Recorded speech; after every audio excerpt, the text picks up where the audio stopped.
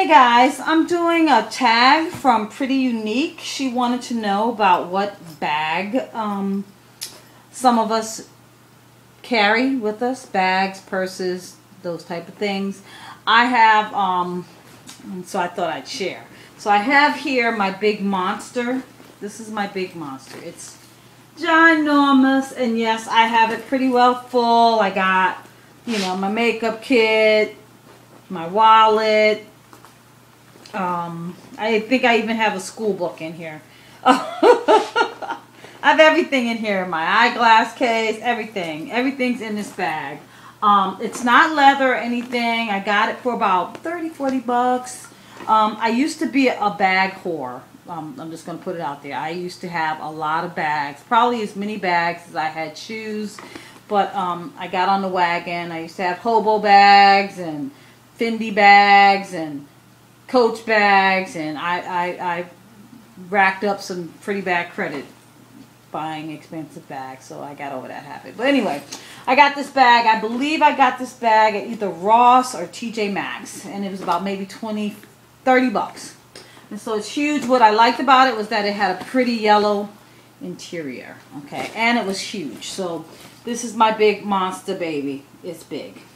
But when I don't want to carry a big bag and I want to still have a black bag, I have this little black, no name. There's no name in here. I think I got it out of Target maybe. Just a little small, little crochet type of bag.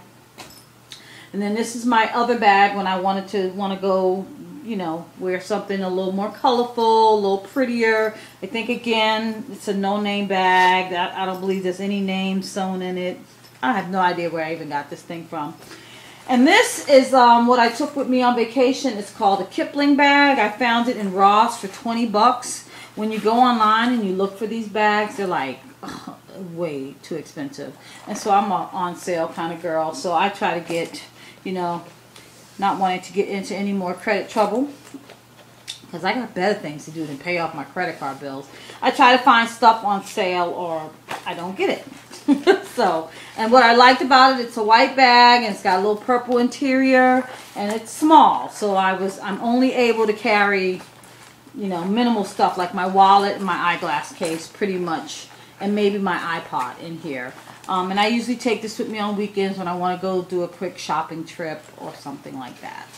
And that's it for my immediate bags that I take. There are probably other bags scattered throughout in my closet and stuff, but I don't really use those as much anymore. And you know, New Year's coming up, and maybe somebody will buy me a new purse for Christmas. So that's it, and thanks Pretty Unique for doing this interesting little tag. Now I'm gonna go watch some other videos and see what other people are carrying. Peace.